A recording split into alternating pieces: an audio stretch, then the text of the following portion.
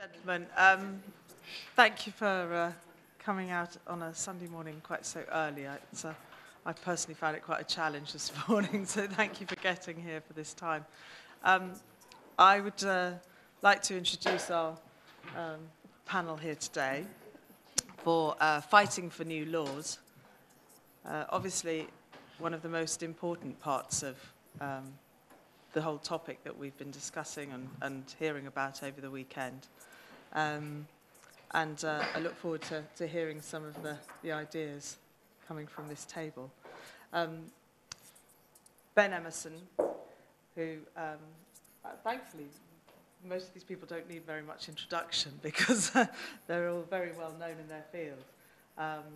And I will ask each of them, because I am standing in for Laura Flanders, who is a much better presenter and understands all of these things than me.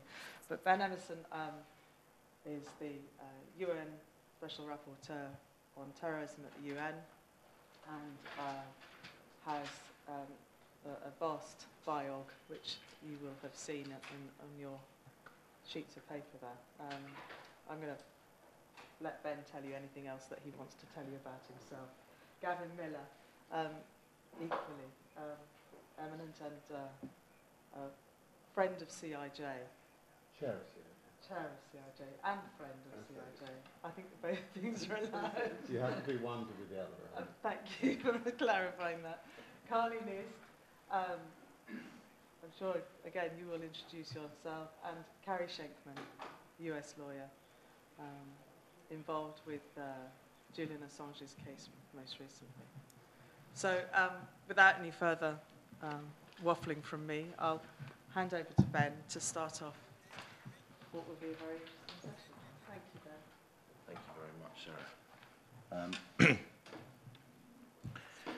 much, Sarah.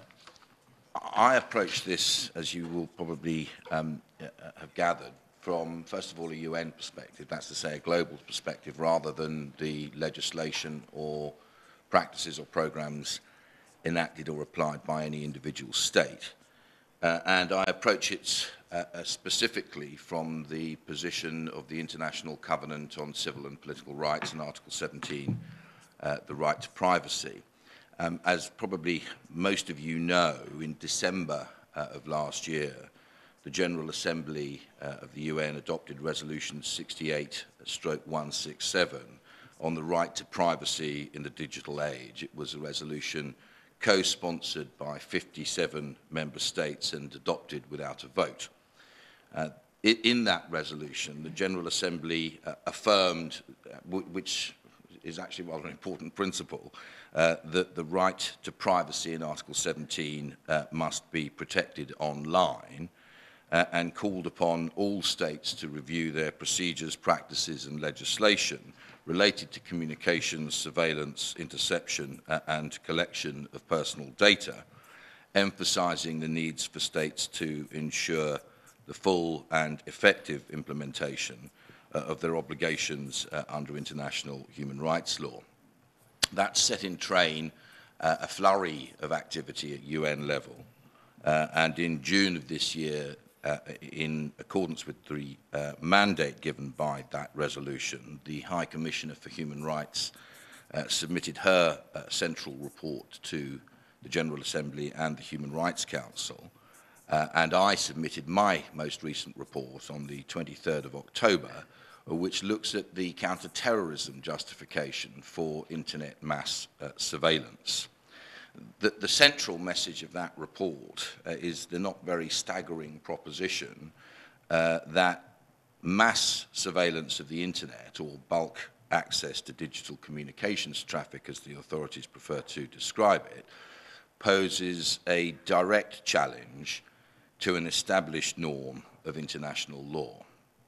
States' obligations under Article 17 of the International Covenant include the obligation to respect the privacy and security of digital communications, and that implies, in principle at least, that individuals have the right to share information and ideas with one another without interference by the state, secure in the knowledge that their communications will be read, by and will reach the intended recipients alone. Measures that interfere with that right, for those of you who are not lawyers, must be authorized by a provision of domestic law that is accessible to the public and precise, and that conforms with the requirements of the covenant. That means that it must pursue a legitimate aim and that it must meet the tests of necessity and proportionality. Now, the growth in states' technological capabilities over the past decade has improved the capacity of intelligence and law enforcement agencies to carry out targeted surveillance of suspected individuals and organizations. And counterterrorism is the, if you like, paradigm justification. It's that justification which is most frequently advanced by proponents of greater internet penetration by states, and it is the justification against which, at its outer extreme, proportionality and necessity fall to be judged. There's no doubt, of course, that the prevention, suppression, and investigation of acts of terrorism amount to a legitimate aim for interfering with privacy rights under Article 17. Terrorism can destabilize communities, it can threaten social and economic development, it can fracture the territorial integrity of states, and it can undermine international peace and security. Under Article 6 of the Covenant, states are under a positive obligation to protect citizens and others within their jurisdiction against acts of terrorism. And one aspect of that obligation is the duty to establish effective mechanisms for identifying potential terrorist threats before they have materialized. And states discharge that duty through the gathering and analysis of information by intelligence and law enforcement agencies. Why particularly terrorism? The enhanced capacity of states to monitor internet traffic is said by state authorities to be of particular significance in the counter-terrorism context because communications via the internet have played an important part in the financing and preparation of acts of international terrorism, and because the internet has been used for the purpose of recruitment to terrorist organizations and for disseminating terrorist propaganda. The prevention and suppression of terrorism is therefore regarded universally within the UN as a public interest imperative of the highest importance and could, in principle, provide an arguable basis for mass surveillance of the internet. But the intelligence agencies must still comply with international human rights law, merely for them to assert, as a number of the service chiefs in this country and in the US have done since the Snowden allegations, that mass surveillance technology can contribute to the suppression of terrorism, does not provide an adequate international law or human rights law justification for its use. The fact that something is technically feasible and that it may sometimes yield useful intelligence doesn't by itself mean that it is either reasonable or lawful. There's a crucial distinction for the purposes of Article 17. States now have the capacity to conduct targeted surveillance of known and pre-identified individuals and organizations using a wide variety of technical sources. But targeted surveillance, where an individual or organization is already the subject of inquiry, depends on the existence of a prior suspicion against the targeted individual or organization. And it is the almost invariable practice of states to require some form of prior authorization, whether it's judicial or, as in the United Kingdom, executive. And in some states, there is an additional tier of review after the event. But at least where targeted surveillance is in issue, there is an opportunity for an objective assessment to be made of the legality and proportionality of surveillance by reference to the facts of an individual case in advance, measuring the degree of the intrusion against the anticipated value that the information may have to an investigation. But as we all now know, some states have the technology to secure bulk access to communications and content data without prior suspicion. And despite the fact that the focus has been on the US and the UK through Snowden's revelations on the NSA and GCHQ, be under no illusions that those are the only two states conducting this type of mass surveillance. Russia, China, Israel, France, as well as the Five Eyes community and others, are states that we know have these capacities, and it is very likely that other states have them too. The authorities in states operating this type of program are now able to apply automated data mining algorithms to dragnet a potentially limitless universe of communications traffic by placing taps on fiber optic cables through which the majority of digital communications travel. These states have been able to conduct mass surveillance of content and metadata, providing intelligence and law enforcement agencies with the opportunity to monitor and record not only their own citizens' communications, but also the communications of individuals located in other states. This capacity is typically reinforced by mandatory data retention laws in many parts of the world that require telecommunications and internet service providers to preserve communications data for inspection and analysis. The use of scanning software, profiling criteria, and search terms then enables the relevant authorities to filter vast quantities of stored information in order to identify patterns of communication between individuals and organizations. Automated data mining algorithms link common identifying names, locations, numbers and IP addresses, and look for correlations, geographical intersections of location data, and patterns in online, social, and other relationships. In that way, states with high levels of internet penetration can gain access to the telephone and email content of an effectively unlimited number of users and maintain an overview of internet activity associated with particular web pages or addresses. And all of that is possible without any prior human suspicion related to a specified individual or organization.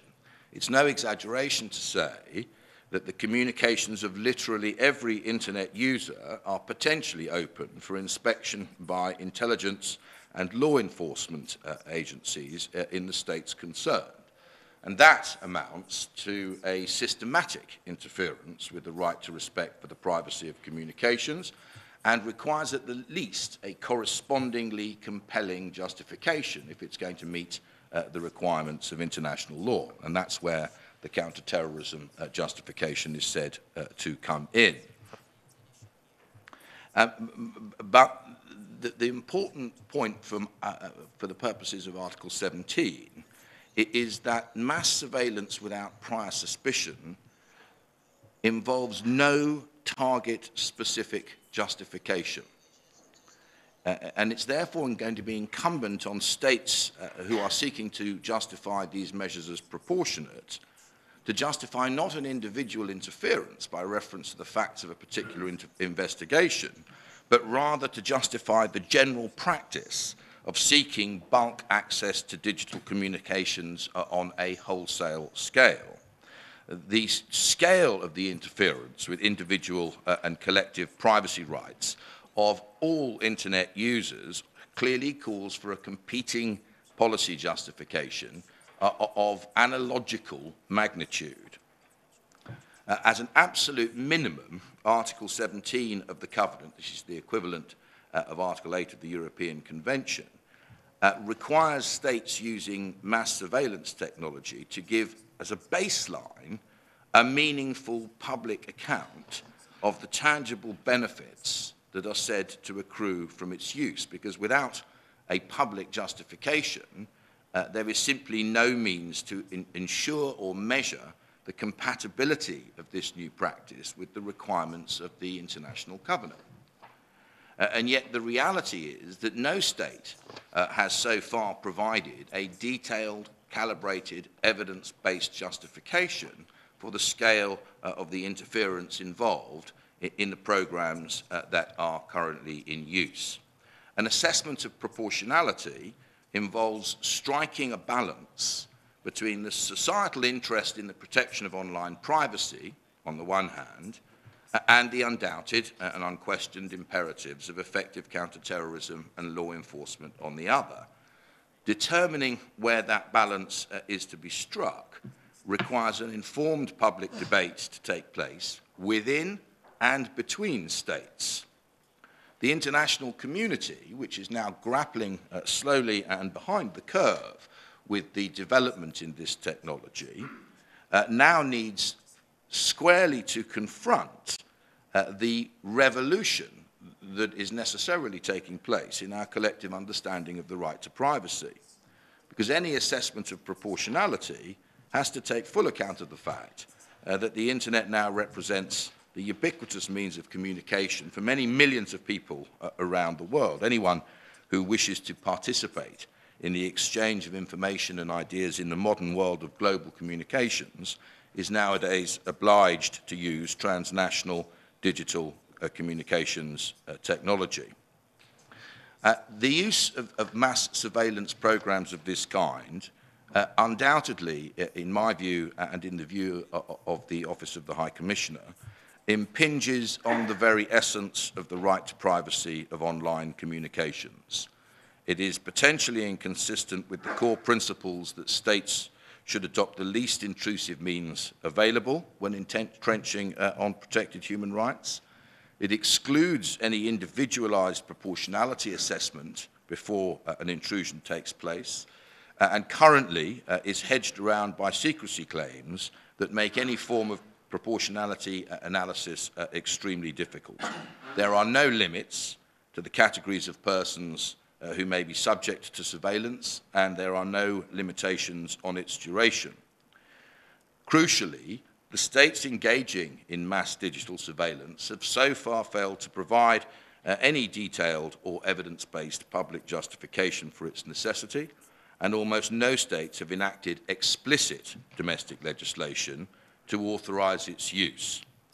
That state of affairs, should it remain the position, comes close to derogating from the right to privacy altogether in relation to digital communications, without any state having lodged a relevant instrument of derogation. For all of those reasons, mass surveillance of digital content and communications data, at the very least, presents a serious challenge for what is an established norm of international law. It is simply incompatible with existing concepts of privacy for states to collect all communications or metadata all the time indiscriminately. The very essence of the right to privacy of communications is that infringements must be exceptional and must be justified on a case-by-case basis. There may be, as I said earlier, a compelling counter-terrorism justification for the radical re-evaluation of internet privacy rights that these practices necessitate. But the arguments in favour of what amounts to a complete abrogation of the right to privacy on the internet have not been made by the states concerned and have not been subject to informed scrutiny or debate. The central recommendation in the report that I put before the General Assembly in October is that states should revise and update domestic legislation to ensure consistency with the right to privacy in Article 17. But more specifically, that since these programs involve interference with the privacy rights of the entire digital community, nothing short of detailed and explicit primary legislation should suffice. Not generic enabling powers, but powers which are spelt out in terms and which involve clear transparency about the degree of internet penetration that a state is engaged in on behalf of its citizens. A public legislative process, that is to say, debates within national parliaments, provide an opportunity for governments to be transparent about their methodology and to seek to persuade their public of the justification for what it is that they are doing. It also enables the public to appreciate the balance that is being struck between privacy and security in their name. The way forward is certainly new laws at a national level, and indeed from the UN's perspective, that is a necessary next step. But one of the questions that people always ask me, and I'll just throw it out at this point and perhaps we can pick it up later, is there any potential for an international agreement or treaty in this field to regulate internet governance, given that the nature of surveillance is transnational in character? The short answer to that is no. It is almost inconceivable that we will reach a point where there is sufficient consensus internationally to move forward with a treaty that's of any meaning or indeed any other form of international agreement. But what we do have, for what it is worth, and it's an extremely valuable technique and tool for campaigning organisations, is a commitment amongst a large number of member states, roughly 60, to keep this issue at the very top of the international agenda at the UN. So we had the process kicked off, as I said, with the resolution in 2013. Immediately on the back of my report and the High Commissioner's report, Germany and Brazil have sponsored another resolution for the Human Rights Council, which is aimed to keep the matter at the very forefront of international debate. But the work in the end that needs to be done in order to bring some form of accountability to this process is going to happen within a national or regional framework. And we're going to hear in just a moment how some of those steps have been taken. But that means politically, it means raising public awareness, it means events like this, it means films like Citizen4, it means getting people interested and supportive behind campaigns, means getting people to realise that privacy actually matters. And of course, it means also the litigation, which is being conducted with varying degrees of success on both sides of the Atlantic and in the European Court of Human Rights. So I'll give way now to the next speaker who can elucidate some of those issues.